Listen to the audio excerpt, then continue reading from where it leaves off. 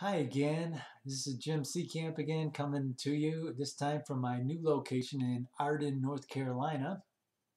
And I want to talk to you today about the things that unbelievers should know, the things every unbeliever should know about Christianity. Because there's so many things that are preconceived ideas that unbelievers have, that people that are not Christians believe some things about Christianity that are just not true. They're just plain not true. They're not biblical, I should say. Some Christians will even teach these things, but the Bible is our basis for belief in Christianity. And if something's not in the Bible, then it's baloney. So I'm going to go entirely by what the Bible says here, and I'm going to uncover 5 different things that all unbelievers should know about Christianity. So let's start with number 1. Christianity is not about the 10 Commandments. If we look at Hebrews chapter 8, verse 13, it says, by calling this covenant new, the new covenant, he has made the first one obsolete. So God has made the old covenant obsolete, abrogate. Paleo is the word. And what is obsolete is obsolete. Paleo, abrogate. And aging will soon disappear. Now, the Old Testament has not disappeared entirely because there are prophecies of the Old Testament that have not been fulfilled. But the regulations of the Old Testament are obsolete. The Old Testament law is obsolete. Colossians chapter 2, verses 13 to 17. When you were dead in your sins and in the uncircumcision of your sinful nature, God made you alive with Christ. He forgave us all our sins, having canceled the written code with its regulations. Once you know, the law and its regulations have been canceled.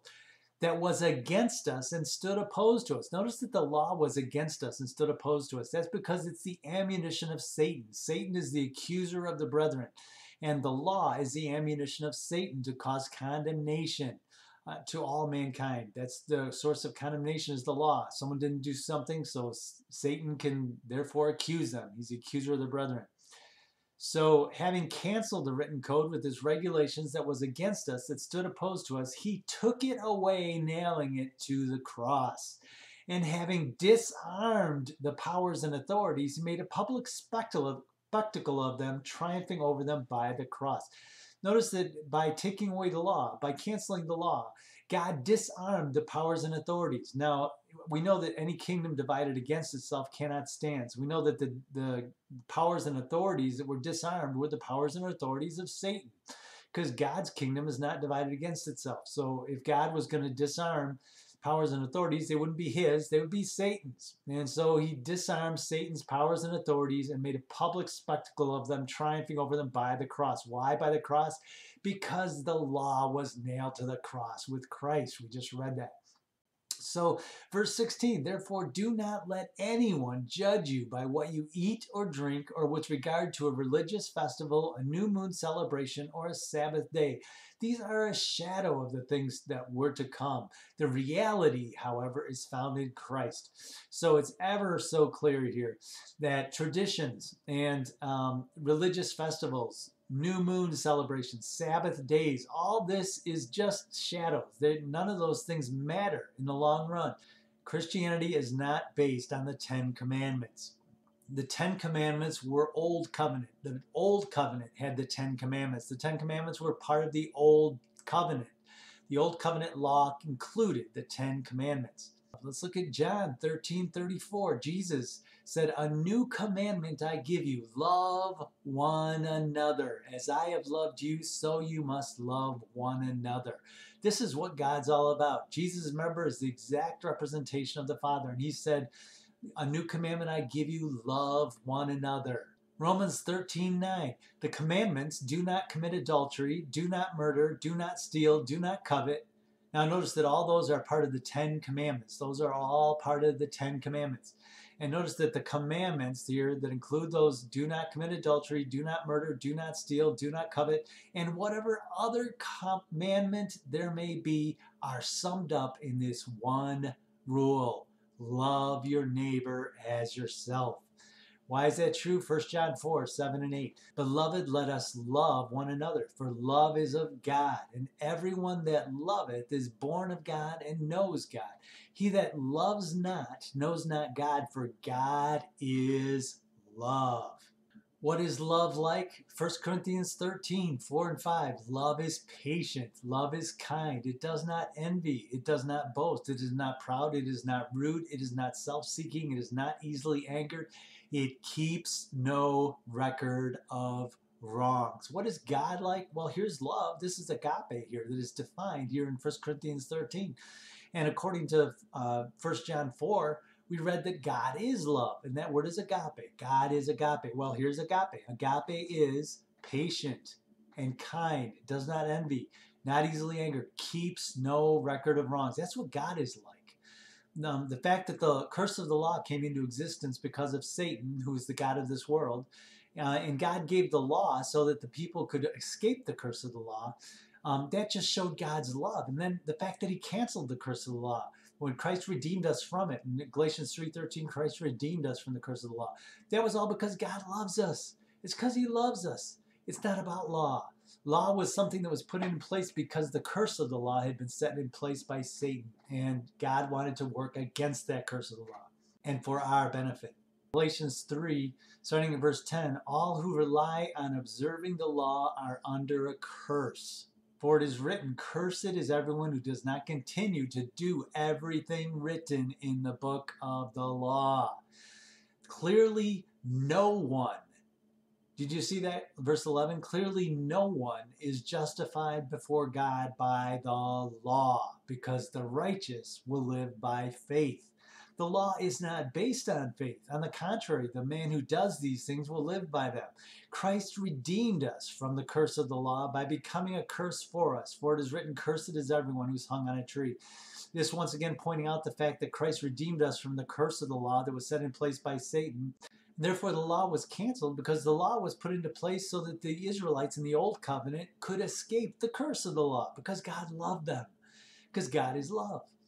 So here we see that all who rely on observing the law are under a curse. The Ten Commandments are not the New Testament. The New Covenant has nothing to do with the Ten Commandments. The New Covenant, Christianity is not based on the Ten Commandments.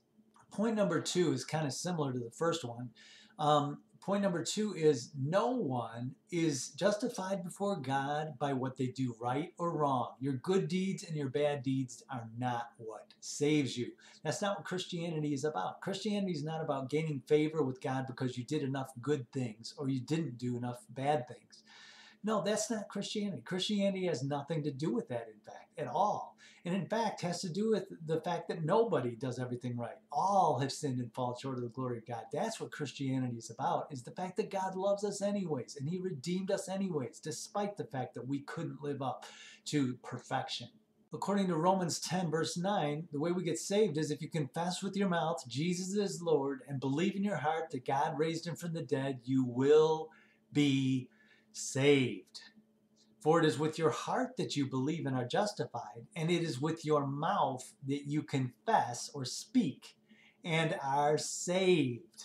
So isn't that something? You're not saved by the good deeds you do or how many bad deeds you didn't do. That's not how you got saved. That's not how you get saved. The way you get saved, the way you become a Christian, is by confessing with your mouth Jesus is Lord and believing in your heart that God raised Jesus from the dead. And then when you do that, it is with your heart that you believe and are justified. In other words, you believe that God raised Jesus from the dead. And it's with your mouth you confess and are saved. In other words, when you confess Jesus Christ as Lord, when you believe in him, then you are saved. Because what it says with your mouth, you confess unto salvation. That's what the King James Version says. And that's the correct interpretation of this, unto salvation. In other words, when you confess with your mouth Jesus is Lord, that's when you're saved. You confess with your mouth Jesus is Lord and believe in your heart God raised him from the dead, and you will be saved. For it is with your heart that you believe and are justified, and it is with your mouth you confess unto salvation. So we're not saved by how many good deeds you did or how many bad deeds you did. Titus 3:5 tells us what happens to us when we get saved. He saved us, verse 5, Titus 3:5. He saved us not because of the righteous things we had done. What? not because of the righteous things we had done, but because of his mercy. He saved us through the washing of rebirth and renewal by the Holy Spirit. So, in other words, the way you get saved is by having this rebirth, by being born again. It's not by how your righteous deeds. It says he saved us not because of the righteous things we have done. That's not what saves you. Righteous things you have done do not save you. Romans 3:21-26 says, but now a righteousness from God, apart from law, has been made known, to which the law and the prophets testify. This righteousness from God comes through faith in Jesus Christ to all who believe. There is no difference, for all have sinned and fall short of the glory of God, and are justified freely by his grace through the redemption that came by Christ Jesus. So here it's very clear. All have sinned and fallen short of the glory of God. There's no difference between anybody. All have sinned and fallen short. And the only way you're saved is to be justified freely by his grace. By confessing with your mouth Jesus is Lord and believing in your heart God raised him from the dead. And finally, Galatians 2, starting in verse 3, yet not even Titus, who was with me, this is Paul writing, was compelled to be circumcised. In other words, to be compelled to observe the law, even though he was a Greek. This matter arose because some false brothers had infiltrated our ranks to spy on the freedom we have in Christ Jesus and to make us slaves. We did not give in to them for a moment, so that the truth of the gospel might remain with you. Verse 15, we who are Jews by birth and not Gentile sinners, know that a man is not justified by observing the law, but by faith in Jesus Christ. So we too have put our faith in Christ Jesus, so that we may be justified by faith in Christ and not by observing the law, because observing the law, no one will be justified. How many people will be justified by observing the law? No one. By observing the law, no one will be justified. That's the second time we read that. We read that in Romans 2. You cannot be justified by the law. You cannot do it. Verse 21, I do not set aside the grace of God, for if righteousness could be gained through the law, Christ died for nothing. In other words, the whole reason Christ died was to get rid of the law, to cancel the law, so we could live by faith in Jesus Christ, to not be burdened anymore, but to live free in Christ. And when you are free in Christ, you have the law of God written on your heart because you're born again. You become a new creation in Christ Jesus. You don't want to do what's wrong. You want to do what's right. And when you do screw up, you feel bad about it because you didn't want to do what was wrong. That's what Christian life is like. A Christian life is wanting to do what is right. Of course, you don't always do everything right. Paul said that himself in Romans chapter 7. He said that, told about how he did not do what he wants to do. And the good he wanted to do, he did not do. And that's because he was in a constant struggle. His inner being desired to do what was right, and his flesh was fighting him against it. So the first point was that Christianity is not about the 10 Commandments. The second one was kind of similar to that. The second point was that you are not saved by how many good things you did or how many bad things you didn't do. That's not how you're saved. The third point is that God is not angry at the world. God does not want anyone to go to hell. That is not God's will. God is not someone with a stick up in heaven who's trying to bang you over the head every time you do something wrong. That's not God. God desires all to be saved. If we look at 1 Timothy 2, it says in verse 3, this is good and pleases God our Savior, who wants all men to be saved and come to a knowledge of the truth. That all men there means all of mankind. He wants all of mankind to be saved and come to a knowledge of the truth. That's what God's desire is. God wants, his desire is that he wants all to be saved and come to a knowledge of the truth. That's what God wants. That's his desire. 2 Peter 3:9. The Lord is not slow in keeping his promise, as some understand slowness. He is patient with you, not wanting anyone to perish, but everyone to come to repentance. How many people does God want to go to hell?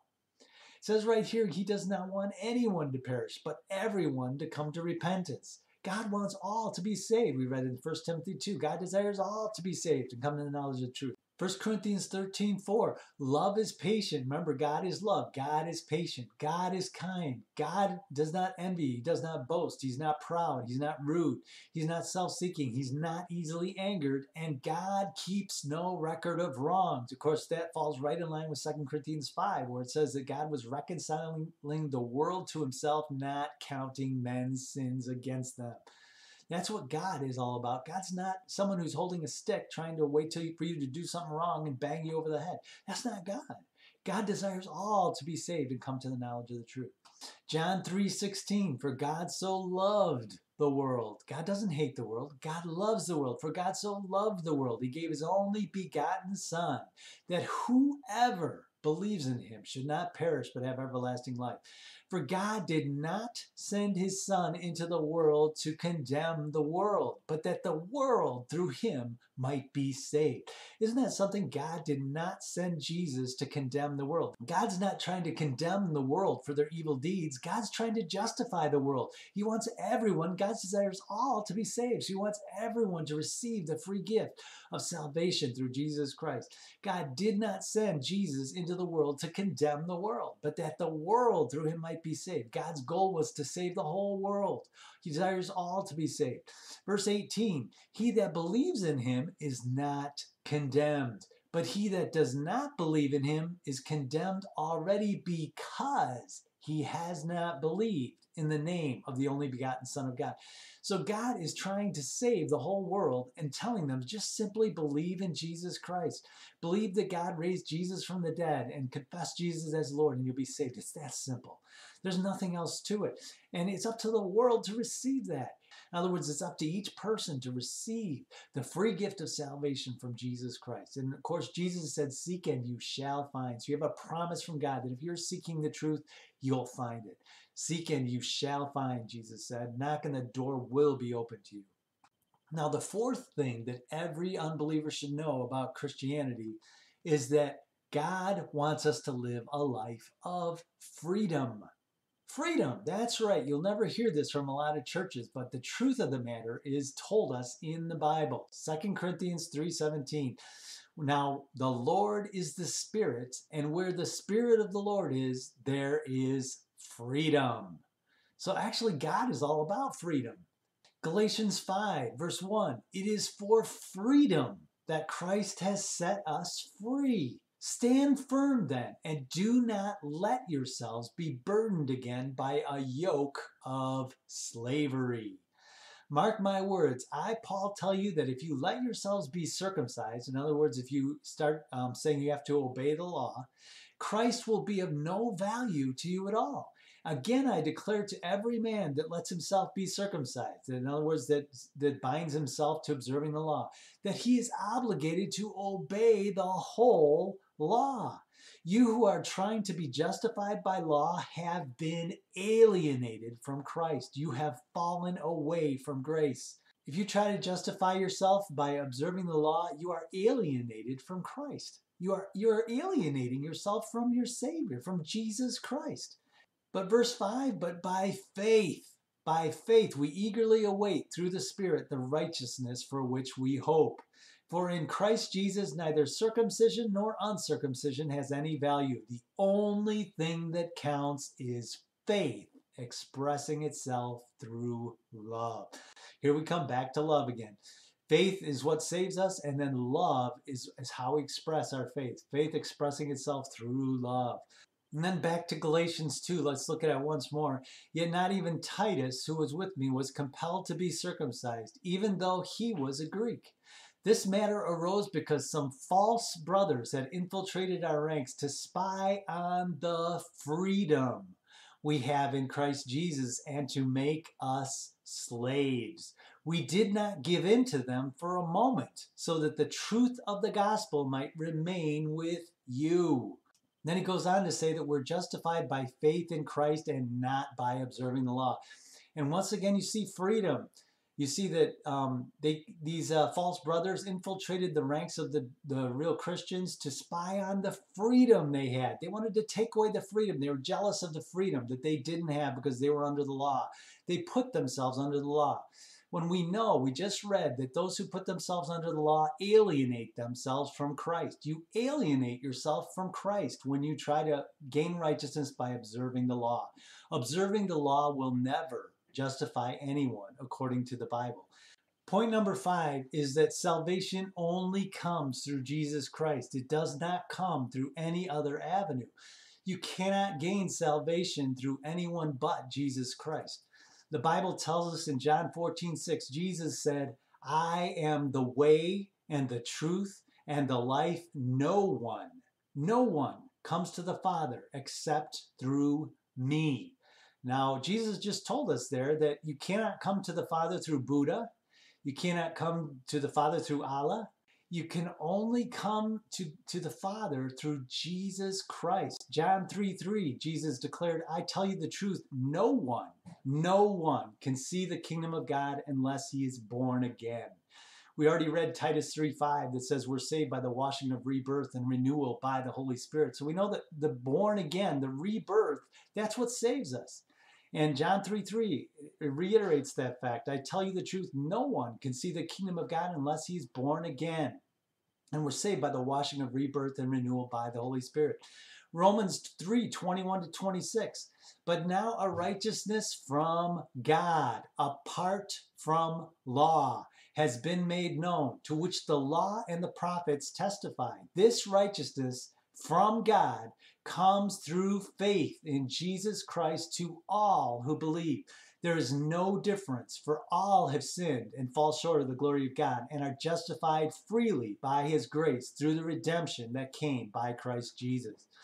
So we see here that salvation comes through Jesus Christ, and Jesus said salvation only comes through him. So let's go back over our 5 points. The first thing every unbeliever should know about Christianity is that Christianity is not about the 10 Commandments. The 10 Commandments, in fact, have nothing to do with how you get saved. Point number 2, God does not save people according to how many good deeds they do or how many bad deeds they don't do. According to the Bible, we're saved by faith in Jesus Christ. How many good deeds you did, it's not going to save you. How many bad deeds you didn't do, it's not going to save you. Point number 3, God is not mad at the world. God is not angry at the world. God desires all to be saved. God so loved the world, he gave his only son, that whoever believes in him will not perish but have eternal life. And then point 4, the Christian life is a life of freedom. It is not a life of bondage. You don't live a life of bondage to rules, regulations, religious patterns. You don't live a life according to religion. Religion and religious practices will not save you. The Christian life is a life of freedom.